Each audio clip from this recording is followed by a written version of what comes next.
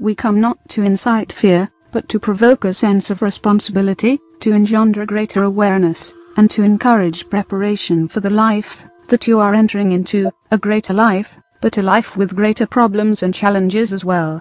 We have been sent here through the spiritual power and presence of the unseen ones.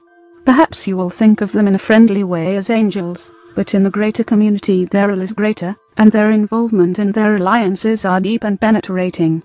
Their spiritual power is here to bless sentient beings in all worlds, and in all places, and to promote the development of the deeper knowledge and wisdom that will make possible the peaceful emergence of relations, both between worlds and within worlds. We are here in their behalf. They have asked us to come, and they have given us much of the information that we have, information that we could not collect ourselves. From them we have learned a great deal about your nature. We have learned a great deal about your abilities, your strengths, your weaknesses and your great vulnerability. We can comprehend these things, because the worlds that we have come from have passed through this great threshold of emergence into the greater community. We have learned much, and we have suffered much from our own mistakes that we hope humanity will avoid. We come then, not only with our own experience, but with a deeper awareness and a deeper sense of purpose that has been given to us by the unseen ones. We observe your world from a location nearby, and we monitor the communications of those who are visiting you. We know who they are. We know where they come from, and why they are here. We do not compete with them, for we are not here to exploit the world. We consider ourselves to be the allies of humanity, and we hope in time that you will consider us to be such, for such we are. And though we cannot prove this, we hope to demonstrate this through our words, and through the wisdom of our counsel. We hope to prepare you for what lies ahead. We come in our mission with a sense of urgency, for humanity is way behind in its preparation for the greater community.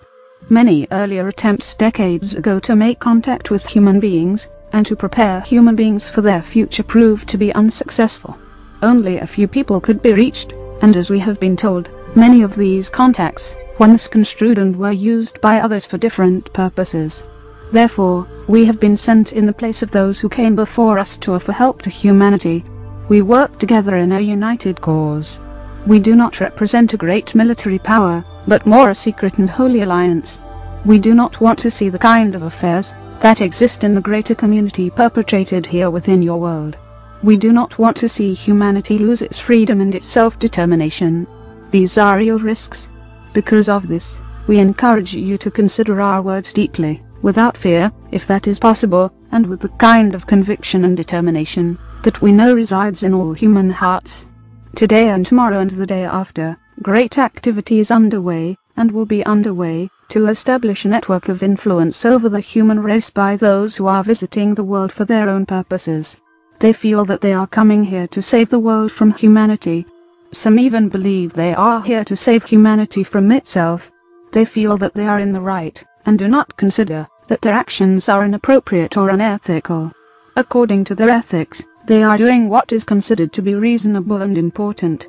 However, for all freedom-loving beings, such an approach cannot be justified. We observe the visitors' activities, which are growing. Every year, there are more of them here. They are coming from afar. They are bringing supplies. They are deepening their engagement and involvement. They are establishing stations of communication in many places in your solar system. They are observing all of your initial forays into space, and they will counter and destroy anything that they feel will interfere with their activities. They are seeking to establish control, not only of your world, but of the area around your world. This is because there are competing forces here. Each represents the alliance of several races. Now let us address the last of the 4 areas that we spoke of in our first discourse. This has to do with the visitors interbreeding with the human species. Let us give you a bit of history first. Many thousands of years ago, in your time, several races came to interbreed with humanity, to give humanity a greater intelligence and adaptability. This led to the rather sudden emergence of what we understand is called modern man. This has given you dominance and power in your world. This occurred long ago. However, the interbreeding program that is occurring now is not the same at all. It is being undertaken by a different set of beings, and by different alliances. Through interbreeding, They are seeking to establish a human being who will be part of their association, yet who can survive within your world, and who can have a natural affinity with the world.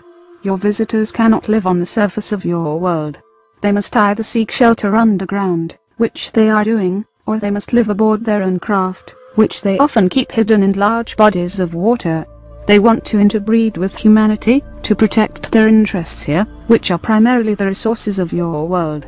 They want to have human allegiance assured, and so for several generations they have been involved in an interbreeding program, which within the last 20 years has become quite extensive. Their purpose is twofold.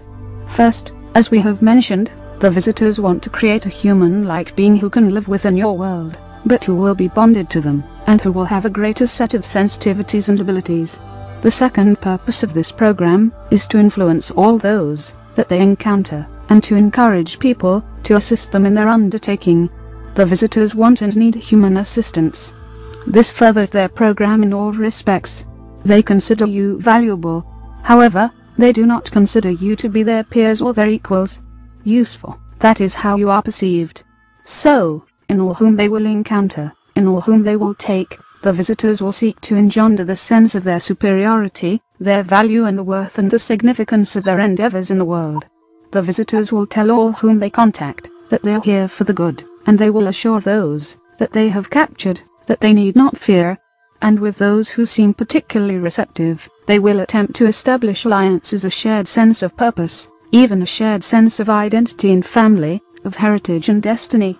In their program, the visitors have studied human physiology and psychology very extensively, and they will take advantage of what people want, particularly those things that people want, but have not been able to gain for themselves, such as peace and order, beauty and tranquility.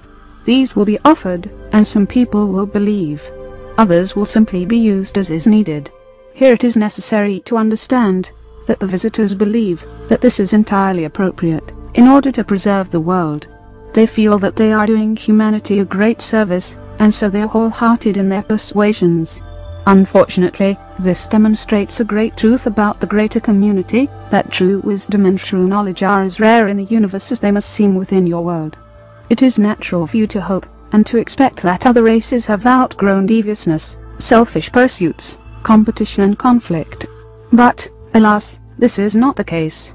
Greater technology does not raise the mental and spiritual strength of individuals. Today there are many people who are being taken against their will repeatedly, because humanity is very superstitious, and seeks to deny things that it cannot understand. This unfortunate activity is being carried on with considerable success. Even now, there are hybrid individuals, part human, part alien, walking in your world. There are not many of them, but their numbers will grow in the future. Perhaps you will meet one someday. They will look the same as you but be different. You will think they are human beings, but something essential will seem to be missing in them, something that is valued within your world. It is possible to be able to discern and to identify these individuals, but in order to do so, you would have to become skilled in the mental environment, and learn what knowledge and wisdom mean in the greater community. We feel that learning this is of the utmost importance, for we see all that is happening in your world from our vantage point, and the unseen ones counsel us regarding things we cannot see, or have access to. We understand these events, for they have happened countless times in the greater community, as influence and persuasion are cast upon races that are either too weak or too vulnerable to respond effectively,